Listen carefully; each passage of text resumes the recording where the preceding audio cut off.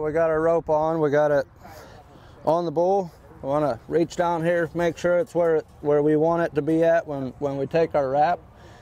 That way when we pull it tight to adjust it, you know, where I want my wrap to start, which is right beside these little orange strings. That's way down here, that should be all the way up here. So I got to make my rope bigger.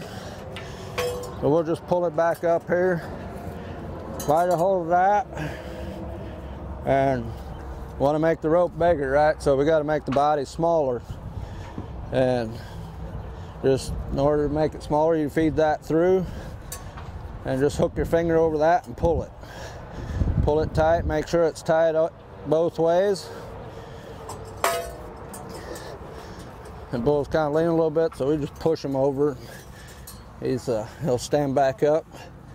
Make sure your rope's right back where you want it. Pull it tight. See, now it's perfect.